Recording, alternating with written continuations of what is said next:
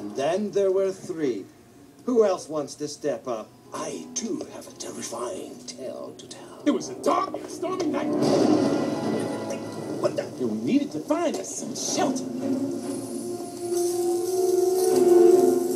My turn to tell a story. Hey, shh. The kindly innkeeper was warm and friendly. She made me feel all bubbly inside. My trusty sidekick here would love to freshen up. Sidekick? I would love some waffles. We are equals. Oh, man, of course we are. The noble donkey reassured his clearly inferior sidekick. I'm getting a little tired of this. But before Puss could finish his thought, he decided to take a well-deserved tongue bag. What the?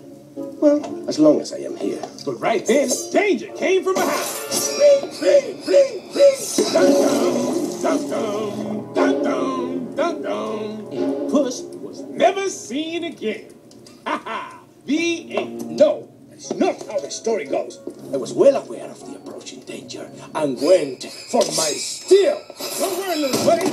I'm here to save you. Oh, you're killing me. It was Prince Charming. He was packing heat, and he wanted revenge. I want revenge, He said, but before anyone could do anything, the plan! It was awful, and it was terrible, and it was really, really scary. What? No! Go back! Although the Charming was fast, I was swift enough to repel the attack and leap to safety. Which is exactly what he wanted you to do. Oh! Charming laughed just like a crazed maniac. Ha ha ha ha ha! No, I'm sorry, but I will never let that happen to me. Instead, I woke up. Yeah, that's right. It was all a dream. You mean a nightmare? You know you're on the ceiling, right? I will get you for this. Oh, and then the lights went out. It was horrible and sad how Puss pleaded for mercy. Mercy? Please. Said Puss with his last dying breath. But when the lights came back on, it was the donkey who was taking a shower. Oh my goodness, why would I do that? And right behind you, there was danger. Oh, man. You were paralyzed. He was a donkey eating waffle.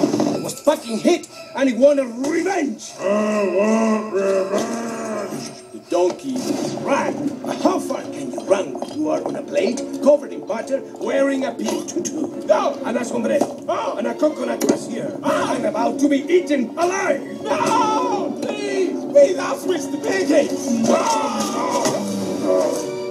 And the donkey was never seen again. But what Puss didn't know is that right behind him was the one thing he feared more than anything else. No, you wouldn't.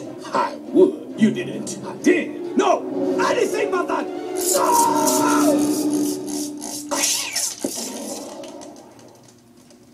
The end. I'm pretty sure that's cheating. It worked, didn't it?